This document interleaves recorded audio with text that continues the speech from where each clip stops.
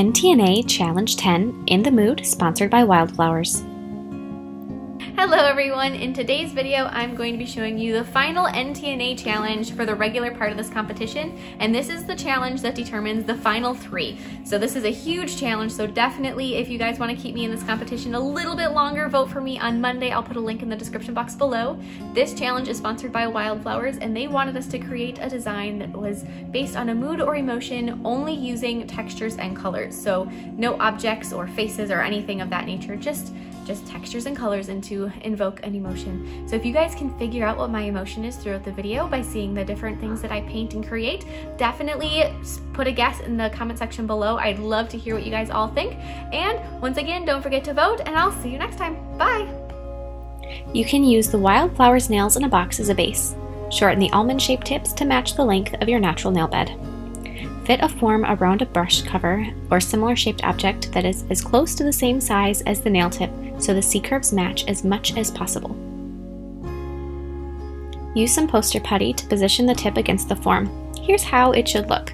For my planned shape, I tip the form up to create a hidden apex where the tip meets the form.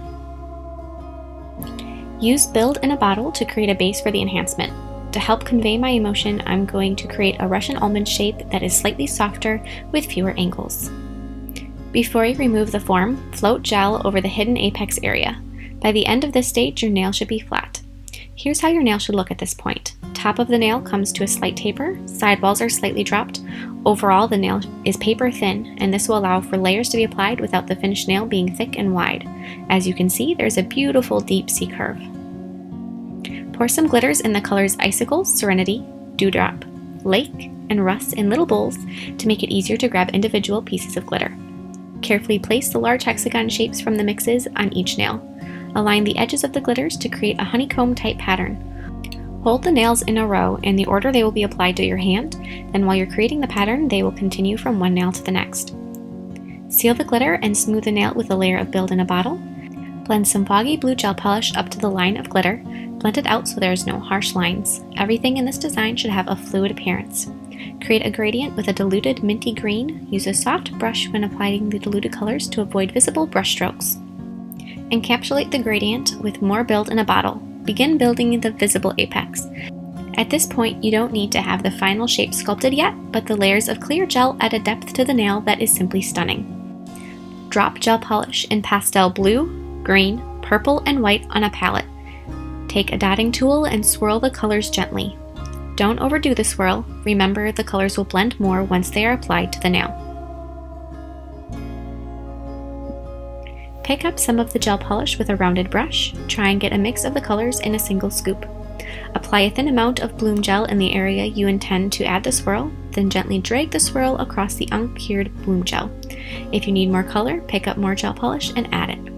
Use Gold Artist Gel Paint to create a few precise lines through the swirl. Encapsulate the nail with one final layer of Build in a Bottle, then finish file the nail to perfect the shape. Apply top coat, and after it's cured, rub angel flakes in the areas of the nail that don't have any detail yet. You can use a gloved finger, a silicone tool, or a clean eyeshadow applicator to apply the flakes. Then tap white gel polish that has been diluted with top coat over the flakes. As the gel sits, it will bead up on the flakes, leaving a very organic result. Add a little bit of depth with white artist gel paint.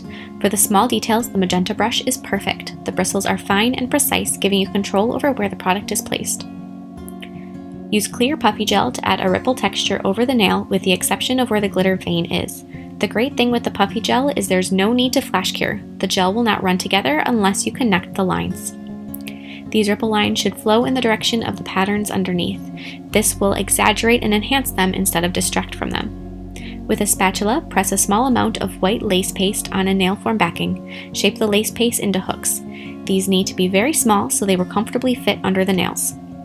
You can also use a silicone tool to help shape the paste. Drop a bit of Build in a Bottle under the nail where you want the hook. Hold the hook in place with the tweezers and use a flash cure light to hold it in place. The lace paste will be brittle, so to avoid breakage, apply more Build in a Bottle over it to reinforce it. Scoop some salt into a small square of cling wrap. Gather the ends of the cling wrap and give it a twist, and you will have a form for creating your orbs. The good thing with using salt inside the wrap is that it will move around so you don't have a perfectly round shape but something more organic. When you're happy with the salt packet, hold the end of the wrap with a pinching tool. Swirl purple artist gel paint into clear builder gel. Again, don't over swirl the colors as they will mix more as you are working with them. Dip the salt packet into the builder gel. If your shape isn't perfect, you can adjust it with a brush before curing. You can adjust the size of the orbs by using more or less salt inside the packet. After it's finished curing, open the cling wrap and dump out the salt, then carefully pull out the wrap. Here's a finished orb. I love how natural it looks. Attach a few orbs to the nails using your build in a bottle and set them in place with a flash cure light. To make the floating orbs, start by tying a loop in the end of fishing line. The fishing line is clear, which will not be very noticeable in the final design. String a little glass bead over the fishing line and glue a ball magnet to the bead. Secure the magnet in place with more build in a bottle. Make sure your magnet is secure so it won't pop off when you put a strong magnet near it. Finish the floating elements with 3 orbs. The orbs are lightweight and won't hinder the magnet's movement. So as you can see, you put a strong magnet near them and they slightly move. The loops in the end of the fishing line are attached to the hooks underneath the nails. This makes it an optional element, so you can decide if you want to have the floating orbs on there or not. I love how the orbs just very gently move back and forth when the magnet is near them. Their movement isn't sporadic or too crazy, it's just very gentle. And here's what the nails look like without the orbs attached. They're very elegant and very sleek. The colors are all pastel and smooth. The texture themselves, if you just run your finger across them, is so lovely. I just love the way it feels. If you could take a moment and vote for me on Monday, I will put a link in the description box below. Bye!